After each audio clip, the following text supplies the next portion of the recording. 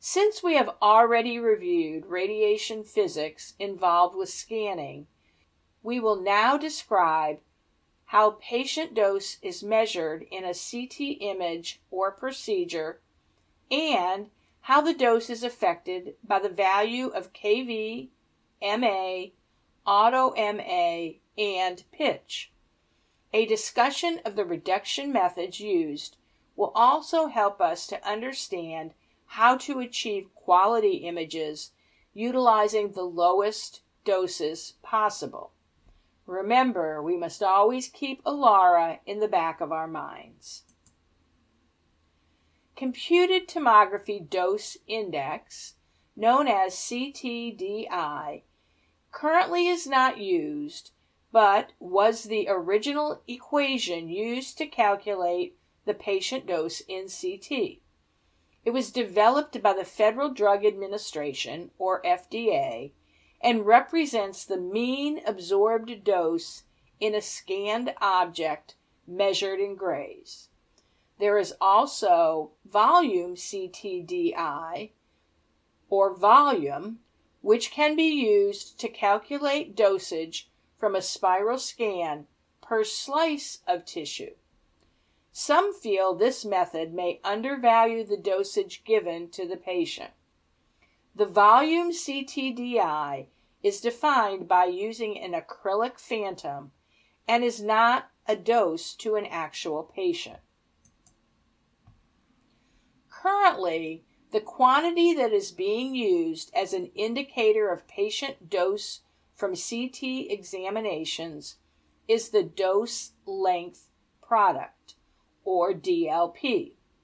The effective dose can be calculated from the DLP using conversion coefficients that have been proposed for specific routine examinations or by using special software. This gives us the measurement of the total amount of exposure for a series of scans as opposed to one slice. This is dependent on and directly proportional to the scan length.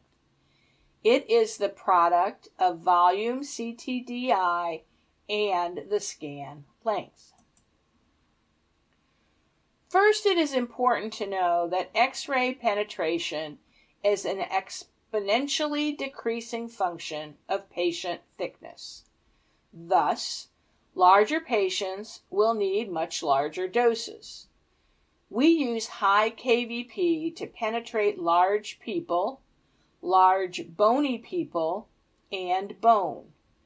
As we increase kVp, more of the beam penetrates the tissue with higher energy, so they interact more accordingly to the Compton effect. This produces more scatter radiation, which increases image noise, reduces contrast, and increases dose. The type of interactions that occur between a patient's body and X-ray photons are a function of the selected kVp. Increasing the kVp will improve the signal-to-noise ratio, but decreasing the kVp will reduce patient dose, especially in pediatric cases and small adults. For contrast resolution of gray-white matter or soft tissue in the brain, high technique is necessary. Imaging in large patients can also be improved by using the maximum kVp along with an increase in scan time. Let's now look at MAS and its effect on dose. MAS also has an effect on patient dose. It determines the total number of electrons, and only the quantity of the photons are affected by the change in MAS. When mass is selected, remember the longer scan times will require longer tube cooling and can cause an increase in patient motion. But an increase in scan rotation time will result in better resolution. Increasing MAS and kVp will improve the signal-to-noise ratio, but also increase the dose to the patient. Remember, doubling the MAS will result in an increase in the volume CTDI. Automatic correction adjusts dose as a function of patient size in the anterior to posterior and lateral directions. The lateral projection generally encounters more tissue thickness than a PA view. This is known as MA modulation, and the MA is increased and decreased as the patient is scanned. Most systems use an average MA to calculate the volume CTDI. So now let's look at pitch and its importance in dose reduction. Spiral pitch or helical pitch is defined as the ratio of the distance the tube travels per rotation to the total collimated X-ray beam width. It can also be defined as an extension or contraction of the helix. Pitch has an inverse relationship to dose. If pitch increases by 2, dose is reduced to 1/2. Pitch affects not only patient dose, but image quality as well.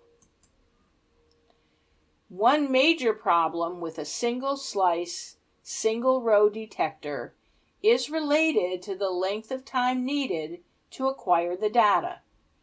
Multi-detector configuration is a form of computed tomography for diagnostic imaging.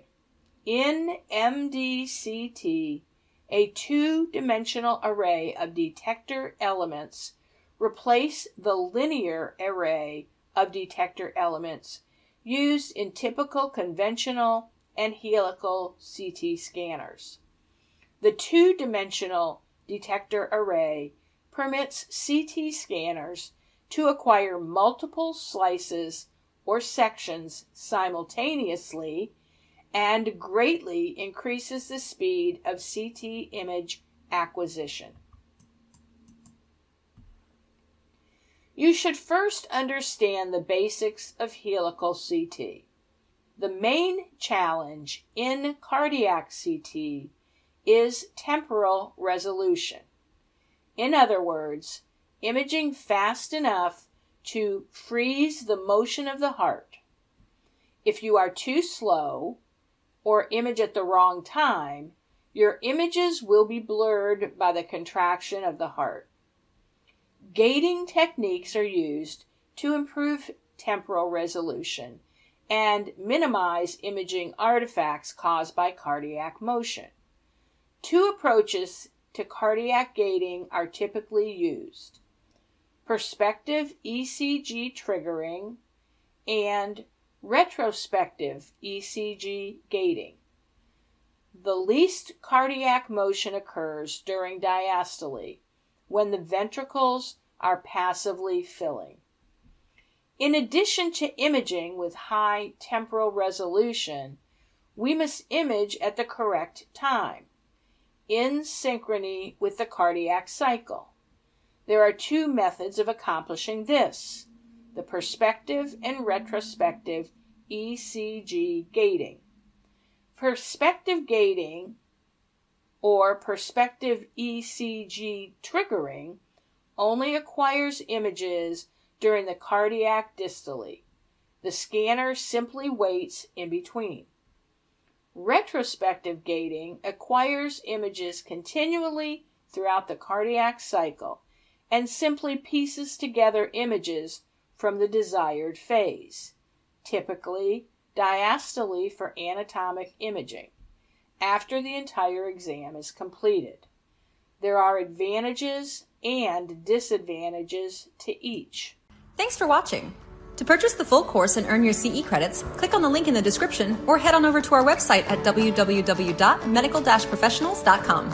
And while you're there, check out our All Access Pass, where you can get unlimited CE credits for your state and ARRT renewal for just $49.99. We also offer a host of free resources to make it easier than ever for radiologic technologists like you to achieve excellence. Check out our free radiology CE webinars, clinical reference guides, and free CE courses on our website today. Be more than just certified. Choose medical professionals.